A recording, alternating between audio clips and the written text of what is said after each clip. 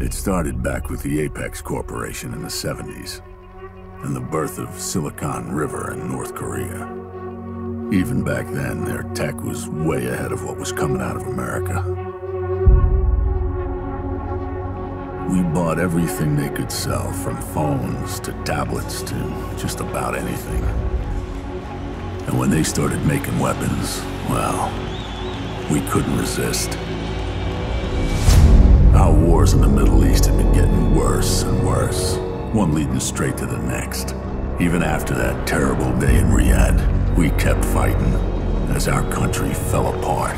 And still, we bought Apex to give us an edge. As the dollar tanked, our debt to North Korea spiraled. Unemployment rocketed, and the country was on its knees. The failing government defaulted on the debt, and the North Koreans made their decision. Every piece of technology they'd sold us had a back door.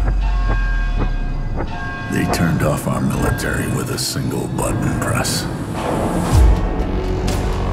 The first KPA troops on U.S. soil were said to be there to rebuild. But after the early aid packages, there was only brutality. They stole our liberty and our freedom. America is under control of the KPA. But she will rise again. You are the revolution.